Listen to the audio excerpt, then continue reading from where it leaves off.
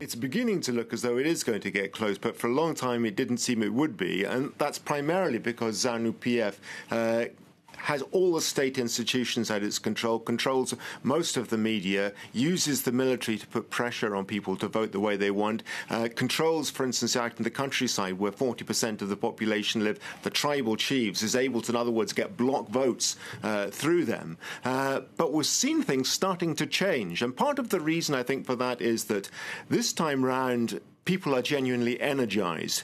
The disappearance from the scene of Robert Mugabe, although he's made a last-minute appearance appearing to back Chamisa, that his removal from the scene has given people hope, I think, that in Zimbabwe things can really change. And unlike in previous elections, there really is a great deal more freedom than there has been in the past. It's been interesting that Chamisa for the MDC has been polling all over the country, but no threat of violence. In the past, it would have been absolutely impossible to do that.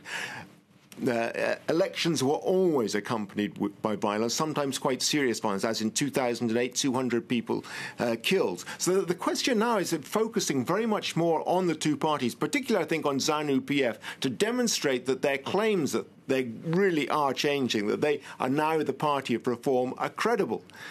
Mnangagwa says Zimbabwe is now open for business.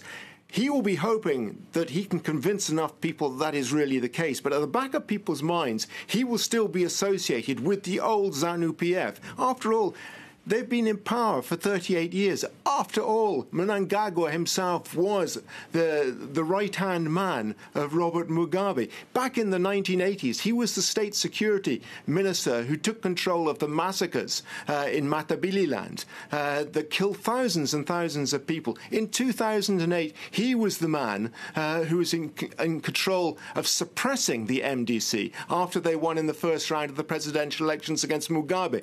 So, is he able to convince people? That's really the question, I think.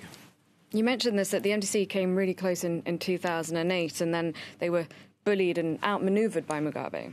Yes, I mean, that's absolutely the case. Morgan Tsvangirai, who was the leader of the MDC at the time, did very well in the first round, beat Mugabe in the first round. But after that, the coercive apparatus of the state was put to the use of ZANU-PF in terrifying MDC or potential MDC voters to back off. Now, this time round, we're not seeing anything like that level of coercion. Yes, it's there, but nothing like it to the degree it was in the past. And this time round, for the first time in many years, we're seeing international observers taking part in this election as well, from the EU, from the African Union, and from the United States. And Zimbabwe, whether it's under the ZANU-PF or the MDC, desperately needs international aid at the moment, needs an end to the sanctions. And unless this is seen to be demonstrably a free and fair election, they won't get that sort of relief that they desperately need. So I think it's important to show that this will be a fair election.